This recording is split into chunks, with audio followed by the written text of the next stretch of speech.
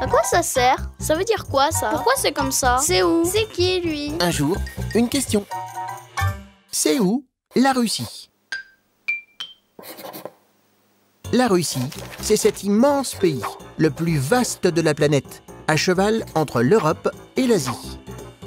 Imagine, il y a une distance de 10 000 km entre l'Est et l'Ouest et de 3 500 km du Nord au Sud.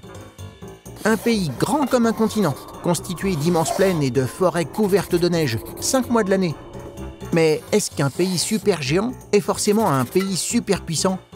Oui, affirme son président, Vladimir Poutine, au pouvoir depuis plus de 18 ans. Et pour montrer que la Russie est un pays qui compte, le président engage son armée ailleurs dans le monde, comme en Syrie. Il se présente comme un homme puissant, dont le pays est capable de rivaliser avec son ancien ennemi, les États-Unis. Un pays capable aussi d'envoyer des astronautes dans l'espace, grâce à la navette Soyouz. En contrôlant la plupart des télés russes, Vladimir Poutine laisse peu de place à ses opposants politiques et aux critiques. Car en Russie, les hôpitaux, les écoles, les routes ont vieilli et les salaires des Russes restent très bas.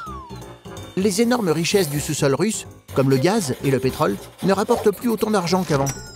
Enfin, de nombreux endroits en Russie sont peu développés, même si Moscou, la capitale, est très moderne. Alors, pour continuer d'apparaître puissante aux yeux du monde, la Russie organise de grandes compétitions sportives, comme le mondial de foot en 2018. Tu te poses des questions? Nous, on y répond.